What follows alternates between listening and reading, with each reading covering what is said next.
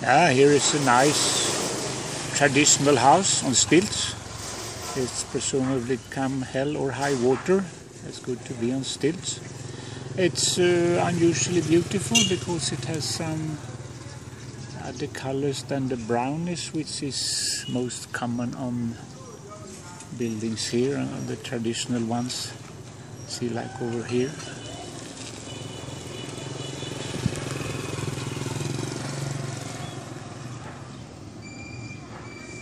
Here is another traditional one, yeah.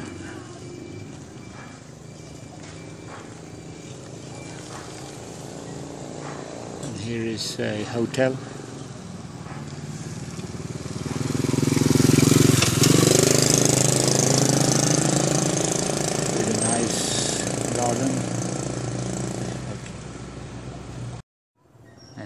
Here we got the building with, I would say, character.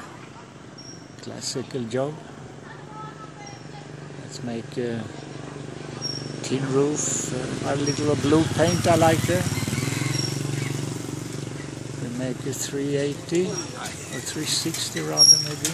Hello. If we can survive here. Hello, kids running on bicycles here. We're in the southern end of Nyang Shwe village or town. It's also a nice looking hotel, nice looking building. Some flowers here, Golden Empress Hotel. It's fairly new, I think. I've been coming and going here or revisiting here through 17 years, maybe 6 times. It's a bit of a hideous building, I think. Looks more like it should be in Regent Street or something, but it's in the valley, or in the village here. So.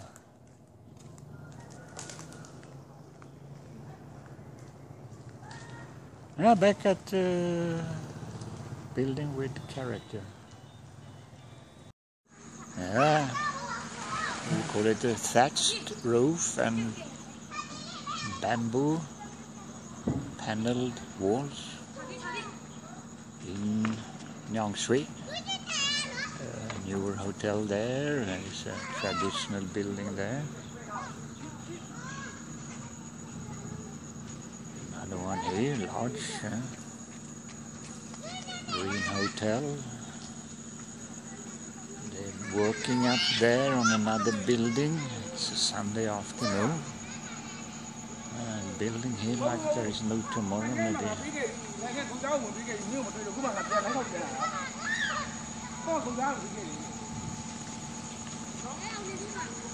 Here's a metal paneled red building. Classical there, maybe a hotel over there, red one.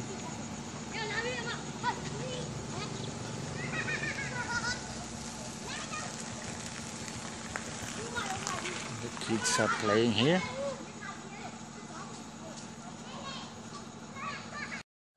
Here we got the building with character, I would say. There's a roaster walking there, a little on the left, down in the picture. Yeah, maybe it's haunted. Here's the same building from another angle. Things are not straight everywhere, probably because the ground isn't holding very well, so the pillars and things sink into the ground. It happens especially with our buildings partly built in the river. They have to be propped up now and then.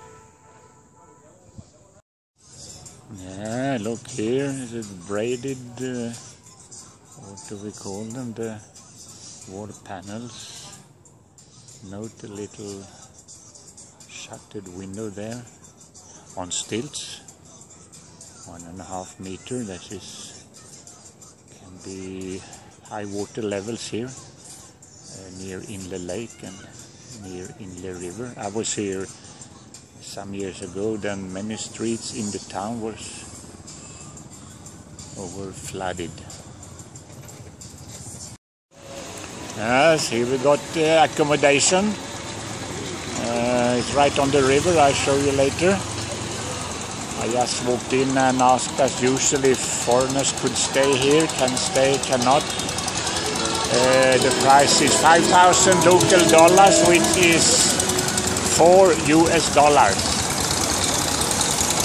But you can sit there on your little, what do we call it, terrace or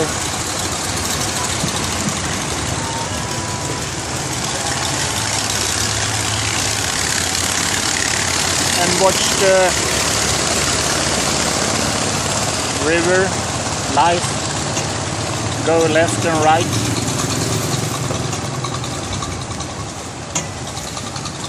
So here are all the boats which usually takes tourists, also locals, out on the lake. Many people live on the lake, many things are produced on the lake, and many things are taken to the lake.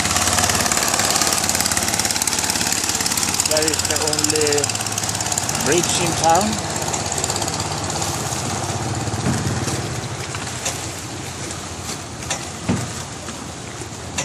Inle Star Hotel, 3 years old something.